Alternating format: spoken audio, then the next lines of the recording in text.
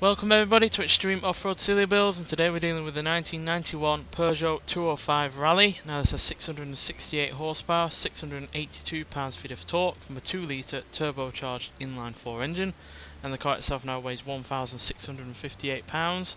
Now it has off-road tyres, all-wheel drive and off-road suspension, and it can do 0 to 60 in 3.339 seconds, 0 to 105.324 seconds, and going to a top speed of 163 miles an hour. So that is quite a low top speed, but I've kept it at that for two reasons. One, this doesn't weigh very much, and it has a really rather short wheelbase, so it's in essence to try and keep it from going out of control. So let's see what it can do. Because yeah, this is two of the worst things that you can really be on this series, to be honest, is be very little in the way of weight, and also be really rather quite small. So yeah, there are two aspects that can make a car be thrown around a hell of a lot, with the bumps, the jumps, and yeah. Plus obviously we're asking a lot out of it in terms of horsepower. This is more than 6 times the power it had originally, while actually weighing less as well, despite the all-wheel drive system and the bigger engine, with obviously a turbocharger added on top.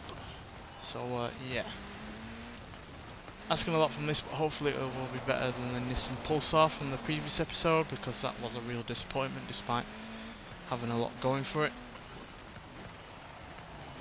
Obviously this was not all-wheel drive originally, so it doesn't have that over the Pulsar, but yeah, hopefully the lack of weight won't be a disadvantage, and it'll actually be an advantage in terms of providing the required handling, and as well as obviously helping the car accelerate as quickly as it needs to.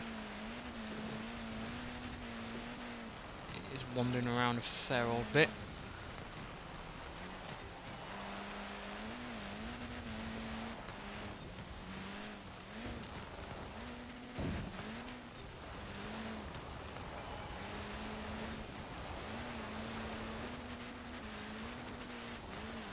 But it's keeping up a decent pace. We've not made any major mistakes either yet, so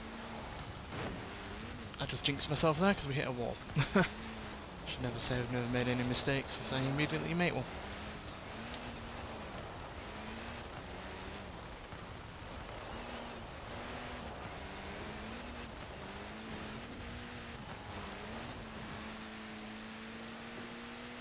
Going to top out at our top speed, which is going to slow us down a little bit, but we are still nonetheless relentlessly quick.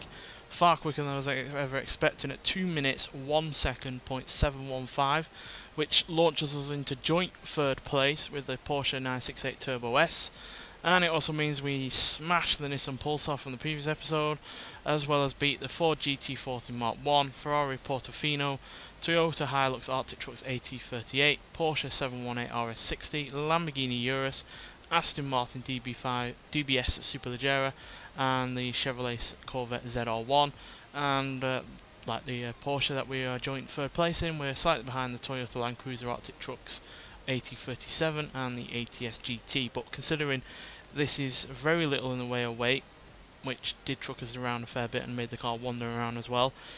Never had all-wheel drive originally, it's dealing with 6 times the power it had originally, and it's not even got anywhere near as much power as some other vehicles on this series. Means that yeah, this is an incredible car, and yeah, another just shows why I love this car so much. It's so versatile in what it can do. It can have its stock amount of horsepower and still be really fun to drive, and yeah, you can also upgrade it like this and it'll be challenging the top of the leaderboard. So yeah, mightily impressed, and it's far quicker than I was ever expecting, to be honest. So yeah, really surprised by it, but only in a good way, quite frankly. Nonetheless, thanks for watching, and I'll see you in the next one. Bye.